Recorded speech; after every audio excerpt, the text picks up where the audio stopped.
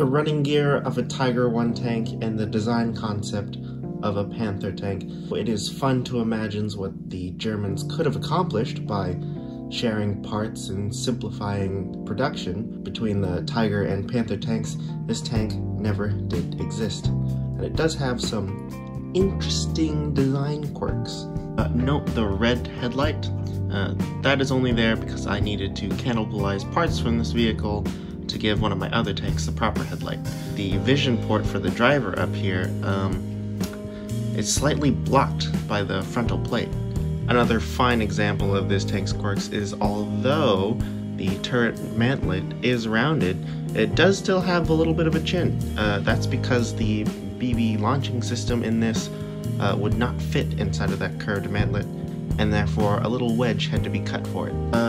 I have never seen these on any Panther tanks, but they do come with the Henglong Panther, and if anyone in the comment sections could tell me what they're supposed to represent, or if they in fact do represent anything, that would be great. It looks to me like you could hang bags or something off of the side. The running gear of this tank is the exact same as the Tiger 1. So you can see 8 interleafed road wheels per side. In fact, it's so similar. Here's the Panther tank, and here's the Tiger tank. Almost identical. If you're new to the channel, then welcome. But if you've been here for a while, you'll know that Henglong has a different Panther tank, a proper Panther tank. This Henglong isn't manufactured either nearly as much anymore or at all. The only way I was able to get my hands on this was to buy a static model off of eBay and put the electronic parts inside. There were some quirks with that, of course. As this was a used model, there were some slight differences, and would be differences if you were to buy your own static model. For example, the center caps for the sprocket wheels were missing. This tank originally did not come with a smoke generator in the back, so this tank doesn't smoke. The elevation and depression of the gun in this tank currently does not work, as the motor that controls that has long since been dead, and I haven't gotten around to replacing it. However, this tank did come with metal gears, which is why it makes a kind of a weird sound when it goes around.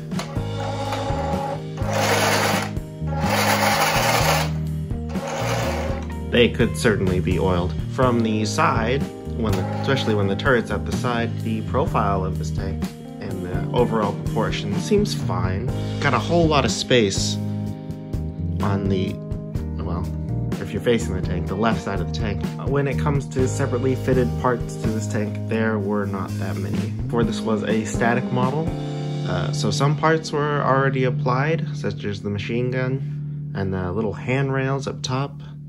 These guys, but other than that, I think you only have to fit these tracks right here. One thing that I do regret doing is putting these stickers on. They do not stick on very well, and in fact they're peeling in the back. Here at the rear of the tank, I do appreciate how much effort they put into trying to make it look like a Panther. As you can see on the left and right sides, just above the tracks, you have your stowage boxes. It is a vertical plate instead of the angled plate like the real Panther. Here's a closer look at that exhaust in the rear. This was the older style of exhaust for the Panther tank, and as you can see, it's split a little right there and there.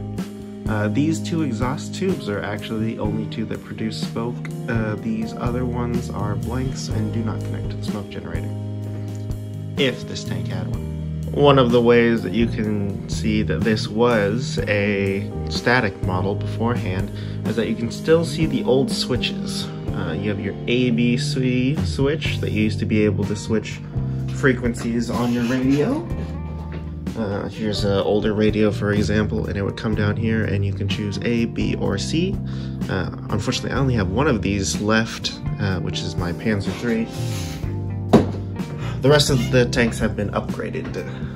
You can also see your volume switch, which is now controlled on your remote down here for the V for volume, as well as your smoke unit, which this tank did not have, and therefore there is no on and off switch for the smoke unit.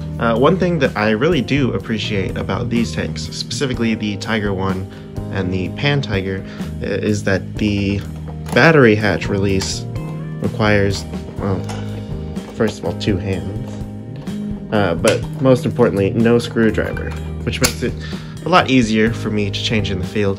While we're down here, there is one thing that I like to advertise, and that is that the tracks are sagging.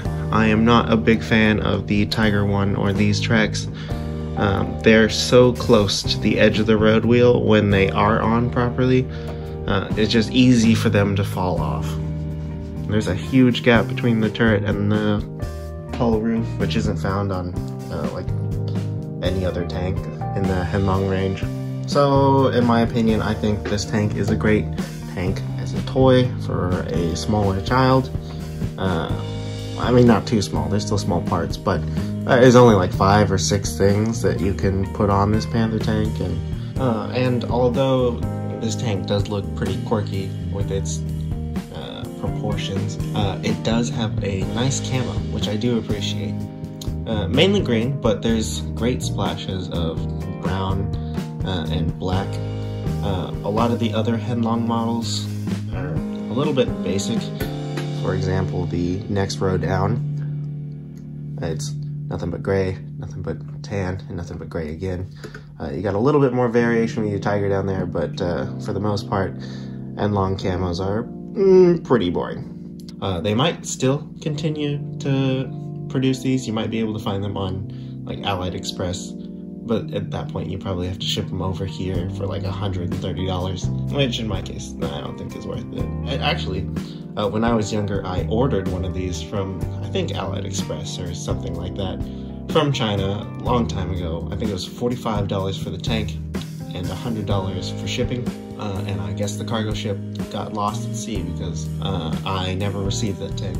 Although now that I'm thinking about it, you know, this could be the one. Who knows? It ended up in the US somehow. So yeah, as I said before, this was a static model, and I was the one who put the electronics in it. But of all the electronics that were still inside of the tank, such as the gears, the motors, the turret traverse, only one failed. So that's pretty good for being on a shelf for who knows how many years. But I'll go ahead and take this out and we'll see how it runs.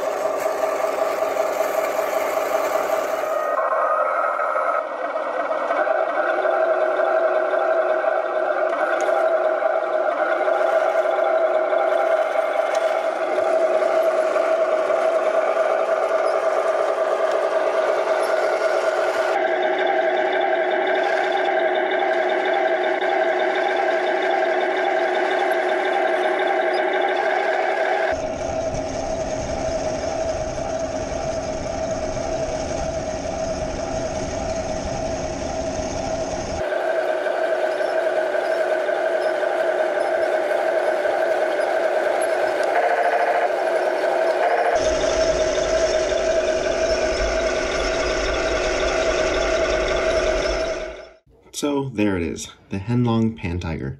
I only ended up losing my tracks twice, but still, that's 2 more times than I would have wanted. All in all, a pretty solid tank.